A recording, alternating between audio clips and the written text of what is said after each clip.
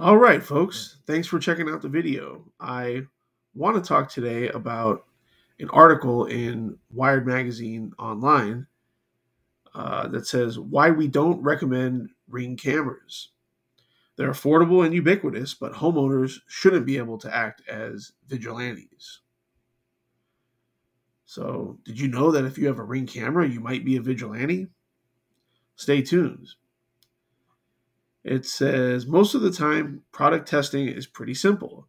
If a router is better and more featureful than another with a similar price, then you give it a better score and move on with your day.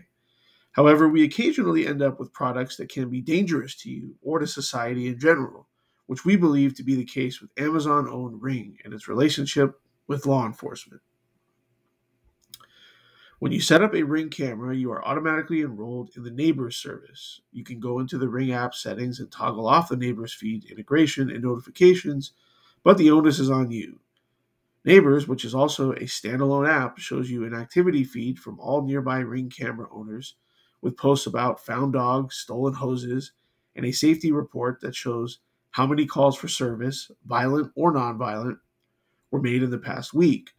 It also provides an outlet for public safety agencies like local police and fire departments to broadcast information widely. But it also allows Ring owners to send videos they've captured with their Ring video doorbell cameras and outdoor security cameras to law enforcement. This is a feature unique to Ring. Even Nextdoor removed its Forward to Police feature in 2020, which allowed Nextdoor users to forward their own safety posts to local law enforcement agencies. If a crime has been committed, law enforcement should obtain a warrant to access civilian video footage. So, this is interesting here because they're talking about users voluntarily sending their video of an alleged crime to law enforcement, not law enforcement, going into somebody's account or going into their video archive and grabbing the footage. So in this case, a warrant would be unnecessary. So that's a straw man argument here. That goes on to say multiple members of Wired's Gear team have spoken to Ring over the years about this feature. The company has been clear it's what customers want, even though there's no evidence that more video surveillance footage keeps communities safer. Okay, so imagine that, a company giving their customers what they want. That to me seems to be business 101, and that's part of the reason why the Ring cameras are as popular as they are. Now she goes on to say here there's no evidence that more video surveillance footage keeps communities safer. Okay, maybe that's the case. I don't know. But then in the next sentence here, she says, instead, Neighbors increases the possibility of racial profiling.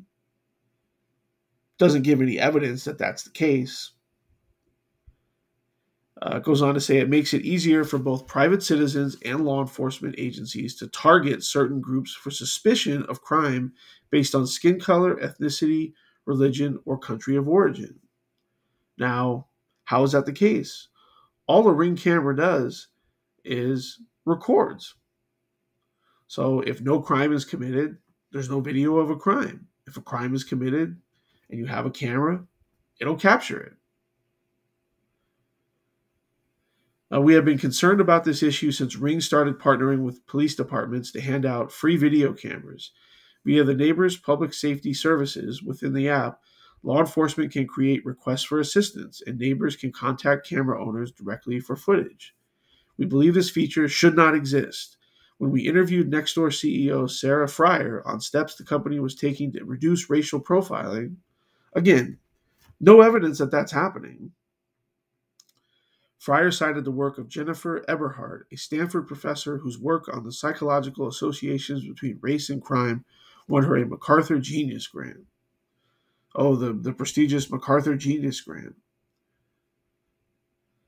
So much of Eberhard's work revolves around decision points. The more you make people stop and think before they act, the less likely they are to engage in unconscious racial bias.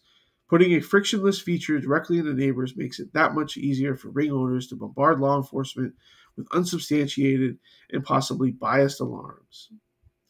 Now, do you think local law enforcement wants to be bombarded with unsubstantiated and biased alarms?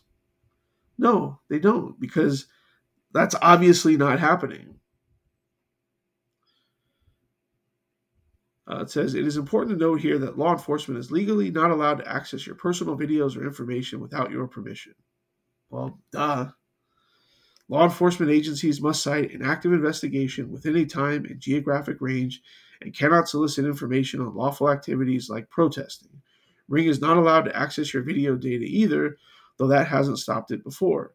When the company improperly allowed employees and contractors to survey customers illegally, the Federal Trade Commission slapped the company with a proposed order earlier this year to delete the data from videos that employees viewed unlawfully, issued $5.8 million in consumer refunds, and implement a stringent privacy and security program.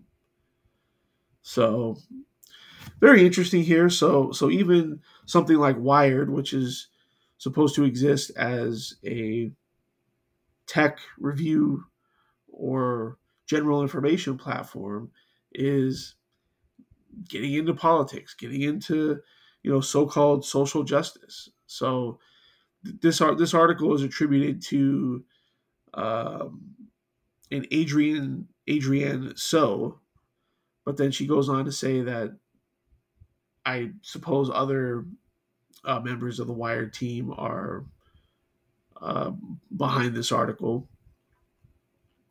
So again, no evidence of racial profiling. All this thing does is capture video. So if people aren't committing crimes, there's nothing that they could possibly be profiled for.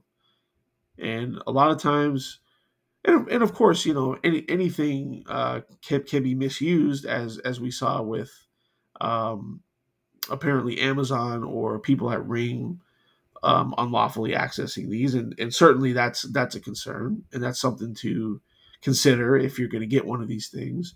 But to say that people are vigilantes by sending law enforcement videos of crimes, I mean, come on, that's just BS. That's not even the definition of what it means to be a vigilante. So I would love to have a conversation with this Adrienne So about this topic, because she's completely off base here. So, anyways, let me know what you all think. Do you have Ring cameras? What's been your experience with these? Do you like them? Do you not like them? So let me know what you all think. And as always, we'll see you on the next one.